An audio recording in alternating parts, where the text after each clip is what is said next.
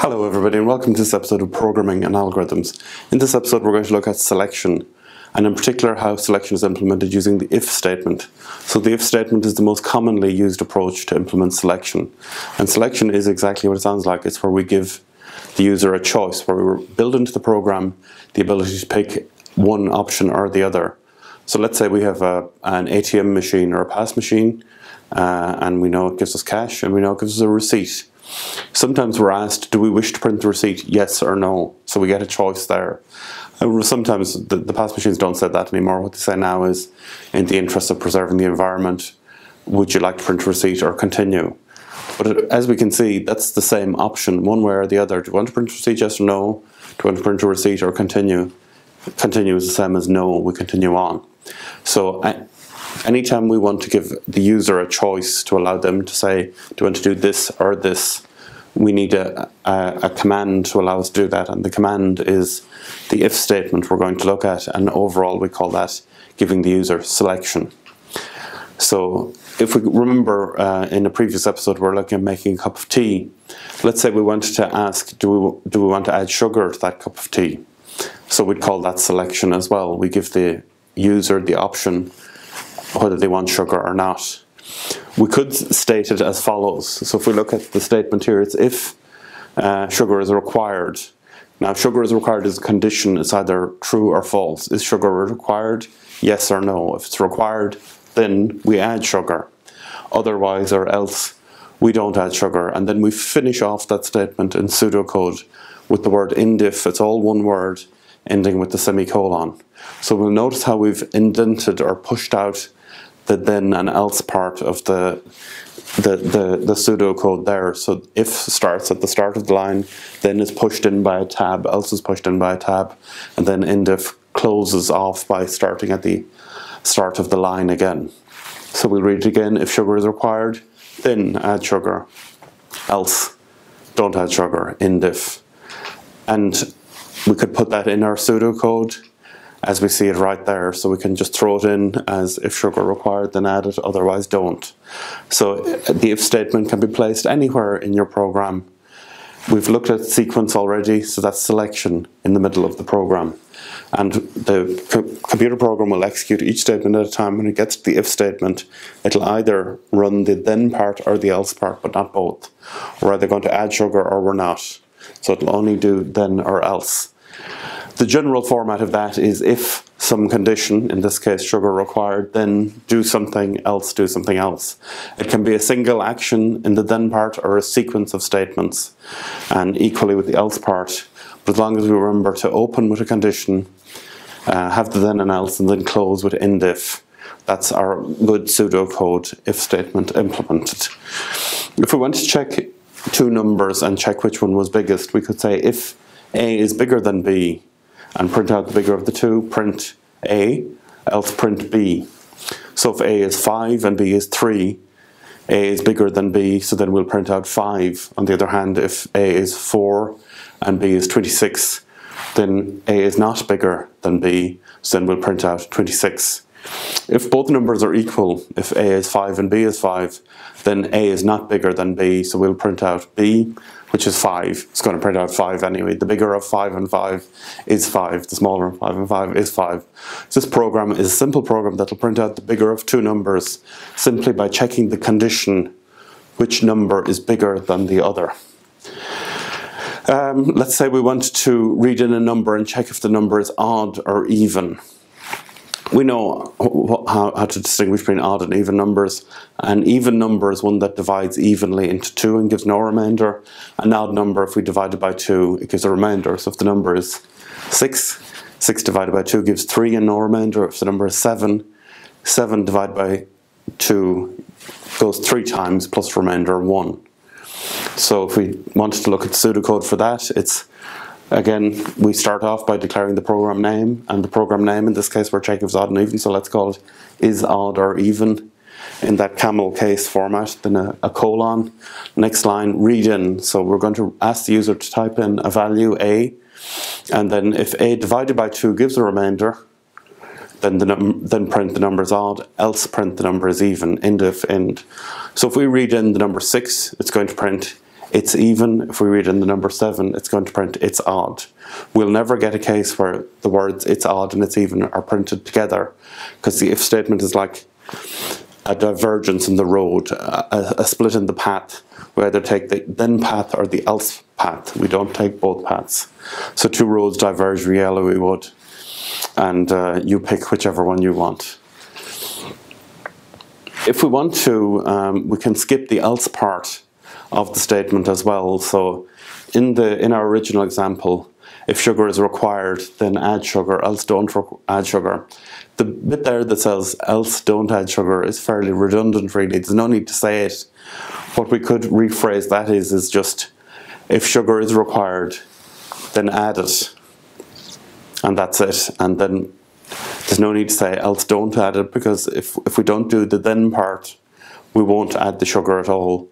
So if we look at that structure again, if some condition occurs, then do something, otherwise no change occurs.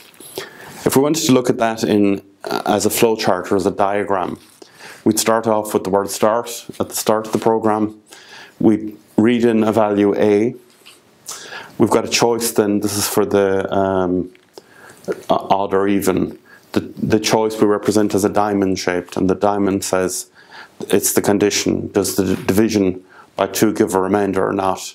And the diamond is a perfect shape because the previous command comes in from the top, and then the 2 points of the diamond on the side are the yes or no.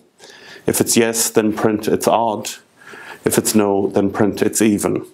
No matter what happens though, we bring it, the program continues on from either the left branch or the right branch. It continues on to a line that brings us down to the word end at the end of the program. So this is how we describe the program as a flowchart. Flowcharting is very popular for long, more complex programs, as is pseudocode. Whereas for these simple examples, I think just looking at the picture, we can see what it's about. It's telling us, do an activity, read in the value. So any activities are parallelograms. Get to a choice, the diamond, and you just go left or right. Let's say we want to pick the biggest of 2 numbers again. So let's look at the code, the pseudocode now. We've expressed the if statement, so let's throw that pseudocode in. And we start off with program again, bigger of 2 numbers. So print bigger of 2 numbers is the name of the program. We read in A and B, and then if A is bigger than B, we print A, else we print B, end if and end. So we've seen the if statement part of this already, and now we can see it wrapped around in a full pseudocode program. Although pseudocode doesn't compile, it's not like the computer will recognize this. It's very important for me that you guys get into the practice of writing pseudocode like this. The practice of having program in capital letters, the name of the code, and always ending with the word end full stop.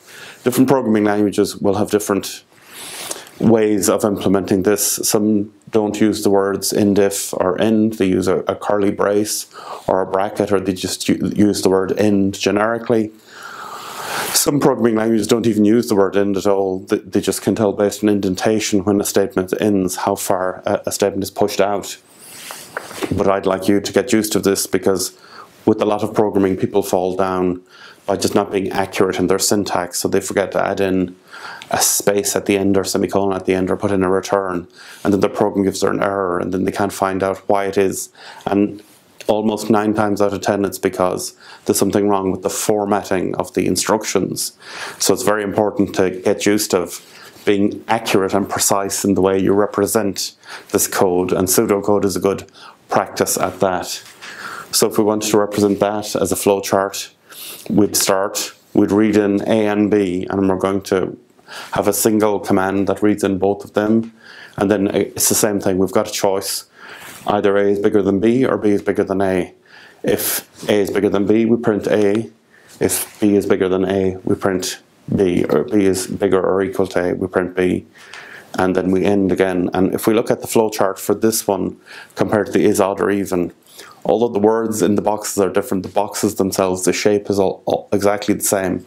So if we look at a flowchart or picture of code represented like this, if we see this kind of structure, we know exactly what the program is about.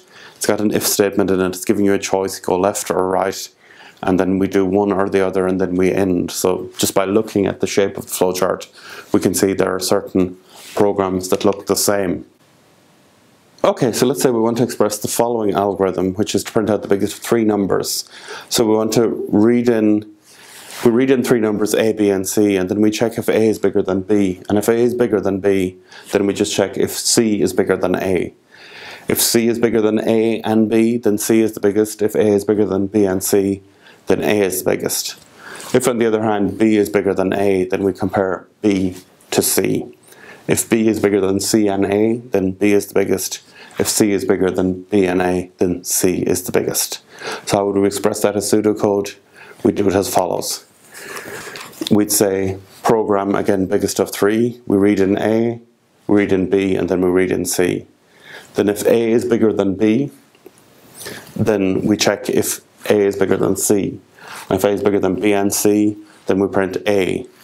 Else, we know that A is bigger than B, and we know that C is bigger than A, so we print C, end if. And that should, in the program there, if A is bigger than C. If A is bigger than B. If B is bigger than A, though, we go to the else, first else part, and then that else is else if B is bigger than C. B is already the biggest between A and B, so if B is bigger than C as well, then B is the biggest of them all, so we print B. Otherwise, if C is bigger than B, and we know B is bigger than A, then C is the biggest, so we print C, end if. So notice in our code how we have what we call embedded if statements. So the if is sitting inside another if, and there's an if sitting inside both the then and the else, but we close the ifs with end ifs, so we show the scope of the if statement. And then we close the big overall end if, and then we close the program with an end full stop. And in pseudocode that looks like start. Read in A, B, and C, check if A is bigger than B. If A is bigger than B, then check A bigger than C. If not, check B bigger than C. If in either case, if C is bigger than A and B, or C is bigger than B and A, then print out C. Otherwise, we'll print out A if A is bigger than C and B, or B if B is bigger than A and C. We print out that statement, and then we bring it all together with a close to an end. And that's it for this session, so we'll see you on the next episode.